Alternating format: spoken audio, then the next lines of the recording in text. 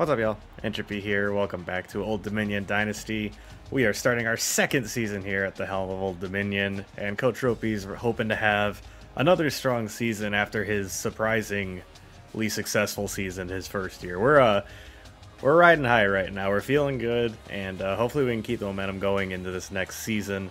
We've got, of course, Virginia Tech, our arch rival, on the docket this week, but I do want to take a quick look at recruiting for you guys because there's just a couple things.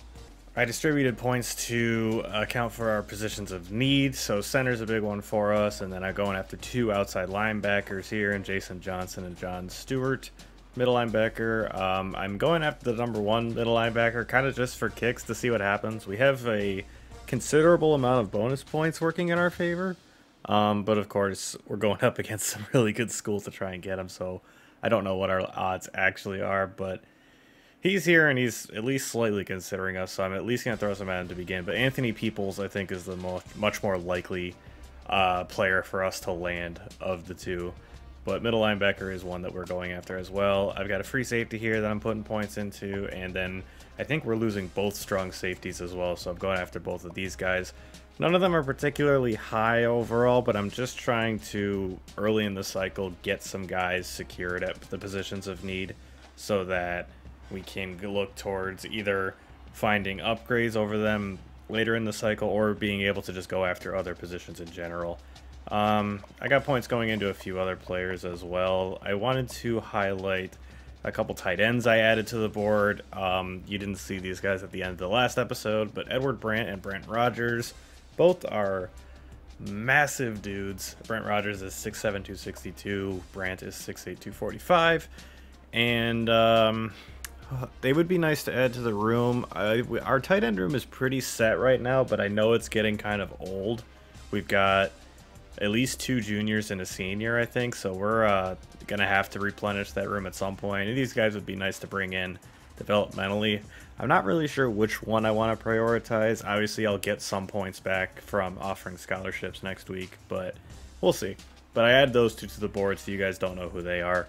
And then I also added I didn't add rather, but I put points into the pair of athletes that we saw that we added to the board. Justin Alexander was interested in us right from the get-go, so we're putting points into him.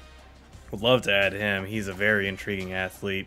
Looks like he'd slide in on the offensive side of the ball, most likely a receiver with that 6'4", 216 frame, and then of course the 72 catching, 80 route running, stuff like that.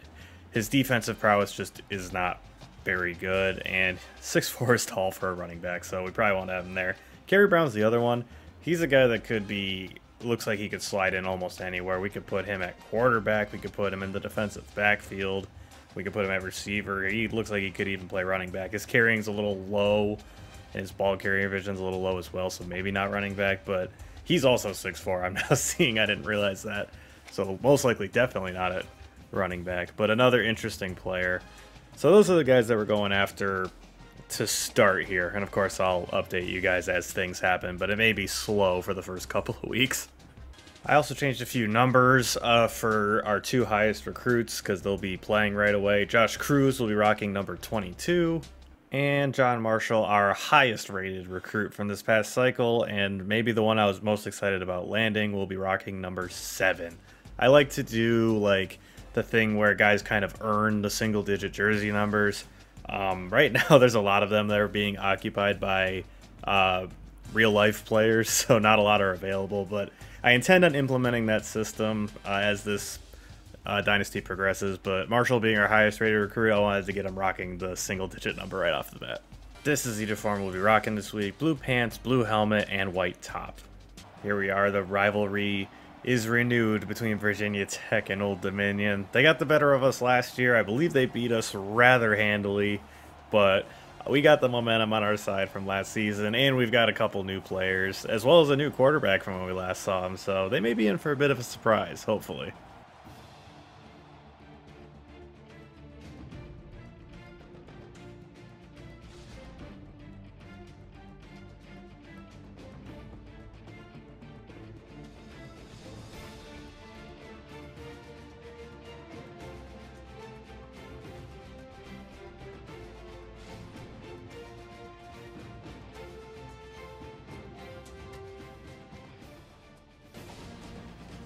And here we are at Lane Stadium, where the Hokies are set to take on their rival, the Monarchs.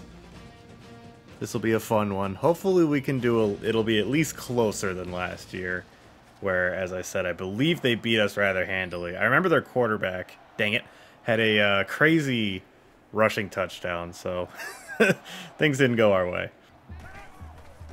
New quarterback for them and new running back from last year, but they are off to a roaring start. Oh no, he's wide on the sideline. I'm struggling to speak because I'm trying to get over there.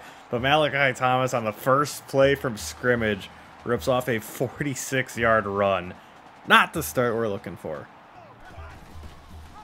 Run the option, pitch to the outside. Arterian Johnson kind of gets him down, but I believe that's Trey Hawkins III finishing him off. Quarterback run up the middle, slides, first down. Another handoff. Ooh, and Arterian Johnson lights him up. Big hit. Draws back to pass for the first time. Can't find anyone. He wants to run, and Ryan Henry knocks him down. Knox Kadum gets sacked, and it's 3rd and 7. And he chooses to throw it away. I think they wanted a screen pass, but we covered it well. And Virginia Tech stalls in the red zone, and they'll be settling for a field goal. And it's through. Virginia Tech gets a 3-0 lead here early. Jordan Bly, fresh off the injured list, back in the return game, and he's got a room down the sideline, gets it out to the 35. Boy, we missed him. Blake Watson, first carry of the new season, and it's a good one. 10 yards. Give it to him again. He's still going. First down, Monarchs. Watson again. Big hole to run through. Puts a move, and he's got another first down. Strong start to the season for Blake.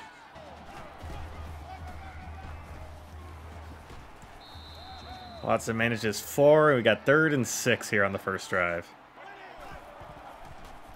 Virginia Tech sends heat. Blake Watson, he came back too far for it. I hate when they do that. He came running back. I needed him to just stay there and catch it and then turn and go, and he had all kinds of room. But instead he comes rushing back to make the catch, and I don't know if we're even in field goal range. They're saying we're not. So we are just going to go for this because we're in their end, and I'm not about to punt it. 4th and 9, we're going for it. And we got the freshman John Marshall in the flat. Oh, and he absorbs a big hit. But what a huge play for the freshman on his first target of his career. Oh, dang it. Gosh, hit the ground already. Last thing he's that being picked off. I wanted Marshall over the middle, but they got to me. Kuntz over the middle. He's got it. First down, Monarchs, and we're down inside the 5. Watson up the middle, spinning, fighting, touchdown, Monarchs! And we've got the lead here early. About to go up 4 with the extra point. Ryan Henry makes a good play there, and he's stymied for a mere 2 yards. Uh-oh, he's got a lot of running room. I airballed the tackle, but Arterian Johnson is there to stop him. But a big gain on the ground for Virginia Tech again. I completely overran that route. I knew what he was doing, and I just ran way too far to the left. Oh no, he's running free. Can Arterian Johnson get him? He does! Somehow makes a miraculous diving tackle to save a touchdown, but Virginia Tech is right on the goal line now. He keeps, and Bibby is there. He fumbled the ball, but Tavion Robinson, the wide receiver, is there to recover. Oh, that would have been huge. They are reviewing if it was a fumble. That definitely does not look like a fumble, but this actually, I think, would make them lose yards because the ball went forward when it came out of his hand. I don't know. We'll see. This might actually hurt him if they overturn it. Okay, they said he was down, but I think that makes them lose another yard. Oh, and we can't stop him. Malachi Thomas gets in for another, or not another, that's their first touchdown of the day, rather. But Virginia Tech has regained the lead. Jordan Bly will return this. Oh, what a move to the outside. He's got some running room, and he's forced out of bounds just past the 35-yard line. That man is dangerous with the ball in his hand. John Marshall, the freshman, on the jet sweep, and not a lot of room as he is lit up again. That is 2 hard hits he's absorbed so far. Pressure is immense. We're going to try and... Oh, gosh, dang it. That nearly went right to the defender. I really don't know what I was trying to do there, but it may have actually been a better thing that the ball got knocked down, but regardless, it is now 3rd and long. Oh, and Raphael McCoy dropped it. I don't know if the defender made a play on the ball there or not, but gosh dang it, now we got to punt it back. Our defense has been struggling to stop them so far, but we're asking a lot of them here, but they answer the call, as I believe that is Feliciano? Yes, Estefano Feliciano in the backfield, bringing down the quarterback to make it 2nd and long. Big play on 1st down. And another big play as Malachi Thomas is brought down at the line of scrimmage. That was Feliciano again. That's 2 plays in a row. All kinds of time for the quarterback. He puts it deep, and it's knocked down. I believe that's Damian Charity with the PBU, and we're going to get the ball back. Big stand by the defense. We're going to try something a little crazy here. This is going to be a play-action pass to Marshall, and he fields it, makes a move, gets some running, and he is near the 1st down line. Wolf, oh gosh dang it, he is really slow, and he is sacked for a huge loss. I can't be doing that. Oh gosh dang it, the pass rush got to me. No one was open, and that was one of the worst sequence of plays maybe ever. And it is 4th and 26. Dang it, we needed points. Screen pass. I get picked up in the block, and they get 6 yards on 1st down. And he is sacked. Amari Morrison brings him down for a loss of 8. That's huge, as we are just trying to prevent them from scoring here in the last 2 minutes. Oh, he's wide open. Spins, and he goes out of bounds. Tavion Robinson was running free on 3rd and long. That would have been nice to get a stop there, and now all of a sudden they're threatening to score again. Our quarterback wants to run it. Ryan Henry brings him down. He hangs onto the ball as well, but the clock is moving. They are not calling their timeouts. Oh, I hit the wrong button and I dove instead of going for the ball. Gosh, dang it. I got mixed up with Madden because in Madden the SWAT button is different. Crap. Quarterback keeps, he runs into his own lineman, which we benefit from, and he's brought down for only a gain of 1. They're now running no huddle, trying to get as many plays off as possible. I don't know if everyone was even set before they did that. And that guy's running wide open. Touchdown, Hokies. They are now going to be up 2 scores. They execute the 2-minute drill, and we... gosh dang it, I really wish I hadn't punted the ball back to him. I really wish we could have gotten points. We do get the ball to start the 2nd half, but being down 2 scores is never a good feeling.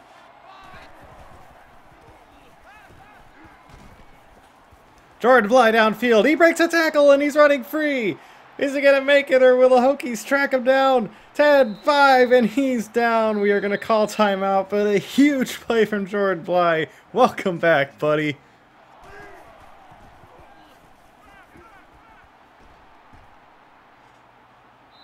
Just throwing that one away, and now we're down to 11 seconds. We're going to try a run play just because we have the timeouts if it doesn't work. And it doesn't work. We call our 2nd timeout, 3rd and goal. I really don't want to settle for a field goal. Oh, gosh, no one's open. We're going to run for it with Wolf, and he makes it! Hayden Wolf scores with 2 seconds left on the clock. Unbelievable. He is quite far from a dual threat, but my word, putting the team on his back on that play, and we cut the lead back down to 1 score before the half. Let's go! That is exciting. We really needed that. And Paris lines up. I did not do that very well, but it still went through quite well, so that's okay.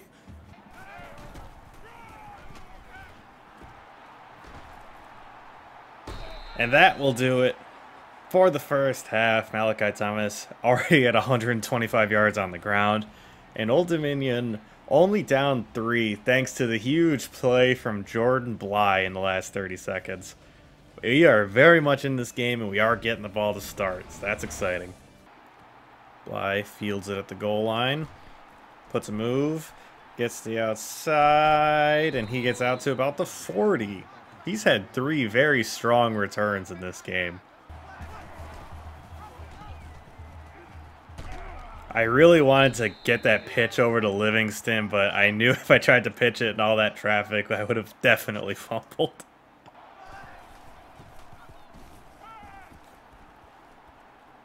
Over the middle, Javon Harvey's got it. Tries to put a move on like 3 guys at the same time, but we're down to just outside the 10. We're going to try and give the freshman John Livingston a carry here and see if he can make something happen. Gets up the middle, the burst, and he's in! John Livingston, his first career carry is a 12-yard touchdown to take the lead over Virginia Tech. You could see the speed on that play compared to, I mean, no offense to Blake Watson, who's been very good to us over the past year and half game, I guess, that we played with him, but wow, the speed is a huge difference. Oh, Thomas has a lot of running room again. Robert Kennedy III spins him down short of the line to gain. Oh, that would look like a RPO play almost, but it falls incomplete. The receiver just flat out dropped it. Play action in the flat. I don't know why Kennedy didn't tackle him as soon as it got to him, but at least it wasn't a big gain, but they did get the first down. Thomas wide open in the flat. Charity trips him up from behind, but 21 yards. This Malachi Thomas guy is giving us a ton of problems. And if you remember, I believe their running back Blackshear last year gave us a ton of problems as well. So Virginia Tech running backs are absolute monsters. Oh, I thought I had the pick. I was sitting right there, and the guy was running right to Henry, but oh, it just got completed. Dang it, that's so disappointing. Oh, Cruz came off his man but couldn't make the play, and Gallows got the first down. That's a name I think I recognize from last year. Oh my gosh, how are we leaving their best player wide open so often? Tavion Robinson with a touchdown on a play where, once again, nobody was near him. I mean, there wasn't a man within 15 yards of that guy. Jeez, oh Pete. And the Hokies take the lead right back. This has been quite the back and forth affair. You bet Jordan Bly is going to try his hand at returning this one. Gets to the outside. Again, has lots of running room. Gets to about the 45. He's getting like incrementally closer to taking one to the house. He's so close.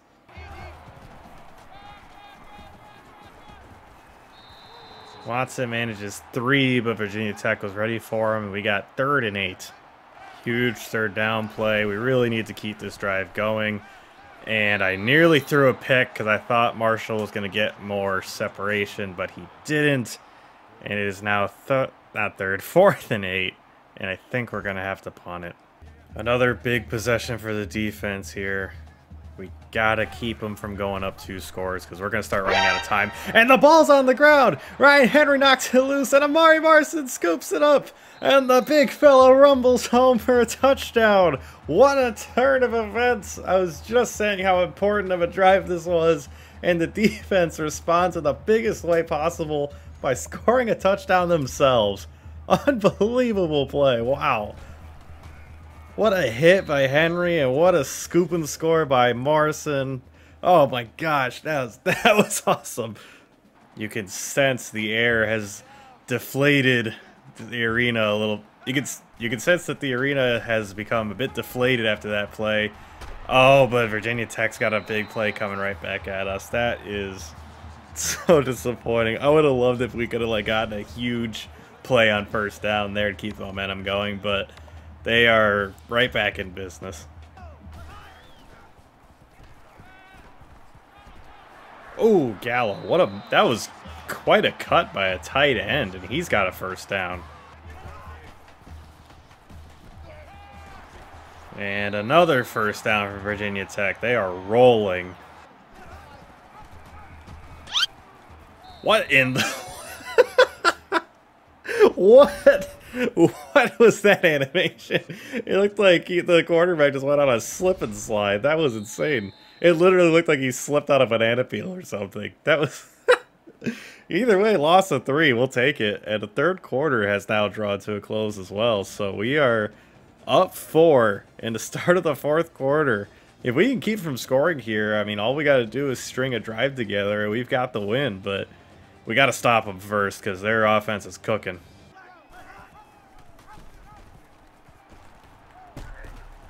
All right, good stop there. Thomas has had a lot of big gains today. We held him to 3, and it's 3rd and long. A field goal does not do them a lot of good here, so they're likely gonna go for it on 4th if they don't get it here, and they do not get it. They only get 4 yards on 3rd down. I anticipate they will. Yes, they will be going for this. All right, defense, one more stop, baby.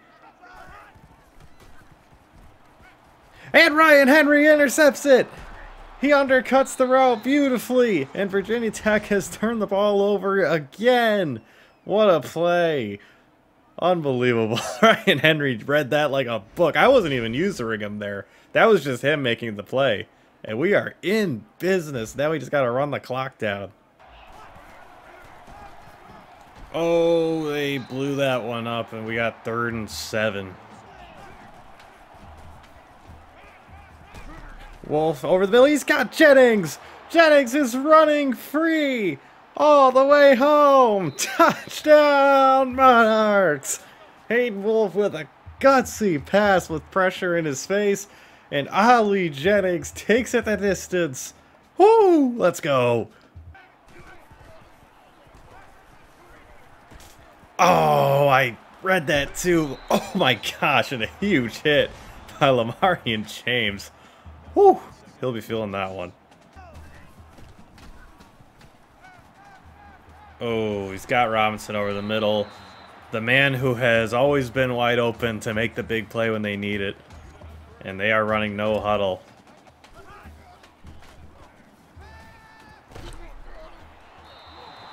And Kadem just straight up missed him. He was open, just not a good pass.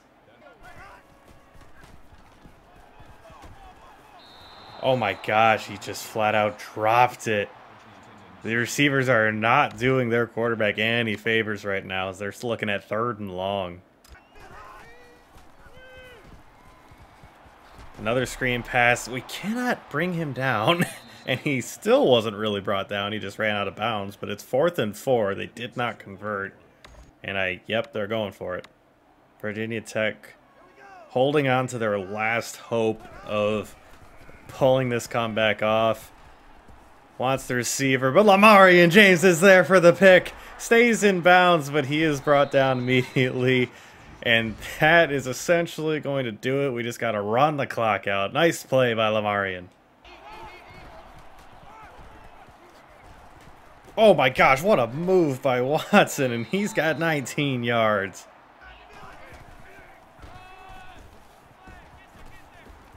Another good run by Watson. We're calling the option play, baby. Stay home on Watson. I got the pitch out to Livingston. Tries a juke, doesn't work, but we do get the first down. That is the most important part about that play for sure. All right, we got it to 4th down, and we're running. We don't have the time, so we're just going to try and burn as much time as we can on this play, as we've got McCoy over the middle. Puts a move on. He does end up fighting in for a touchdown. Just a little smack in the face to our rival, I guess. That was not 100% intentional, but I ain't going to complain about scoring. And they are going to have us go for the extra point anyway. Screw it, we're going for 2.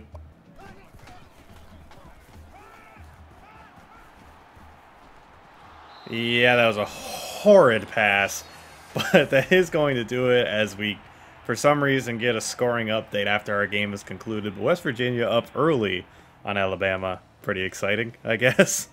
That is going to do it from Lane Stadium. I already forgot the name of their stadium. I think that's what it's called. But a huge win for the Monarchs, picking up not only their first win of the season in their first game of the season, but in a rivalry game.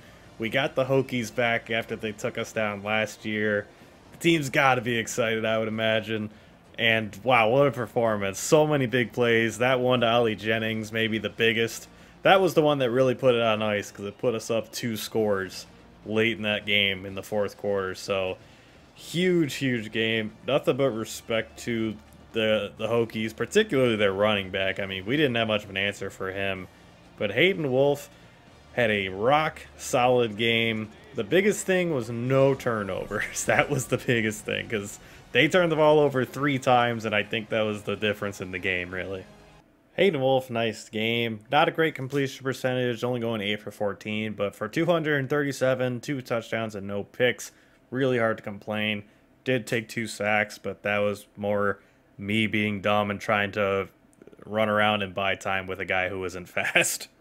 Blake Watson was rock solid on the ground, 18 for 86 and a touchdown. The lack of speed is still very evident, but he did look like he had a lot more shake this year. I felt like he made a lot more guys miss than he did last year. He had some pretty wild runs. And how about John Livingston?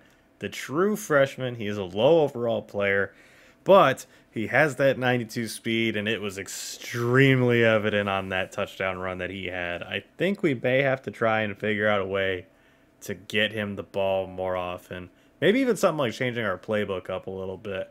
I know we've just been kind of using Old Dominions as just because we're coaching Old Dominion, but I may have to explore possibly changing that around. A wild receiving stat sheet here with John Marshall being the only guy with more than 1 reception. Jordan Bly, of course, the big 79-yarder down the sideline as this first half was closing out, which we converted into a touchdown. That was awesome to see. So glad to have him back. He is going to make some plays for us this year. Ollie Jennings, of course, the big 64-yard touchdown to put the game on ice. Outstanding play from him. Javon Harvey, who's buried all the way down at 5th on the depth chart now, came in and made a play. Love to see that. Raphael McCoy was quiet aside from the last play of the game in which he took to the house when we were just trying to burn time. He did also have that drop, but again, I don't know if that was him dropping it or if that was the defender making a play on it. We never really got a good look at it. And John Marshall, a little quiet, only 24 yards on his 2 catches, but it was nice to see that he looked like a dependable option. And Zach Kuntz, of course, 1 for 17 as well. Ryan Henry, the star of the defense, leading in tackles, but Artarian Johnson, a strong safety, not far behind him, thrusted into a starting role with JoJo Heaton graduating. And he made the most of it, I would say. We had 3 TFLs with Henry. Feliciano, the new starter out at linebacker, had 1. Tyree Bibby had 1, and Amari Morrison had 1. Amari Morrison's was for a sack, and Ryan Henry had a sack as well. That's nice to see because we did not generate a lot of sacks last year, and that's something I would like to see us take a step forward in this season. And getting 2 in week 1 is a good start. And, of course, we had the 2 picks, Amari and James, the one on 4th down, and Ryan Henry over the middle. And, of course, Ryan Henry also forced the fumble, which Amari Morrison recovered and returned for a touchdown in maybe the biggest momentum swing of the game. Love to see the defense make plays, especially when they're really being counted on. And we have a coaching update. N7 Ropy is now level 10. Let's go take care of that. I'm kind of going between locksmith or the closer. Obviously, I guess neither of them is something we're going to need like right away. And if I want to do royal treatment as well, we've already got 2 into that. I want to upgrade one of these others. But the closer would be kind of preparing so that we have points when we might need them in the second half of the year. Or there's locksmith, which if we get locked out of a battle that we really, really want to stay in, it would probably be nice to have that. But I mean, I'll go entire recruiting cycles without ever using it. So it's something where it's like, do I really think it'd be worth it? Whereas at least with the closer, we know we'd be getting those points. I don't know. I'm going to put in locksmith. I think just having it will be a good thing. I think it'll benefit us just to have the locksmith ready in case we need it. And as you can see, we also have now opened up this next row. Probably won't get into these yet until maybe we get closer to the end of the season, because letter of intent is a big one. Because as you saw in the off-season episode that we just had, sometimes there's a lot of players and you just don't have enough points to really put in all of them. So upgrading that is going to be huge. And then kitchen sink will also be pretty important, especially as we try to go after some of the bigger recruits when we're fighting against bigger schools to try and get them. But yeah, for now we're just going to put in locksmith. We'll be all right. Next up, we go on the road to play number 12 NC State. Hopefully they won their first week, because I'd like them to still be ranked when we play them. We'll see. Ryan Henry took home NCAA Defensive Player of the Week honors for his stellar performance. 7 tackles, 3 TFLs, a sack, a forced fumble, and a pick. And look at who won Offensive Player of the Week. Devin Leary, who we will be going against this week. It looks like they did win against Central Michigan, 58-41. They put up a ton of points, so wow, what are the odds of that? That is going to do it for us this week. Old Dominion, huge, getting the first win of the year, and we've got a tough test coming up, going on the road to play number 11 North Carolina State. Hopefully we can keep it going. This will definitely be a test. It'll be a game I won't be surprised if we lose, but it would still be disappointing, especially because I feel like the team's playing so well right now. But we'll have to wait and see how that goes. Thank y'all for watching, and I'll see y'all in the next episode. Later, y'all.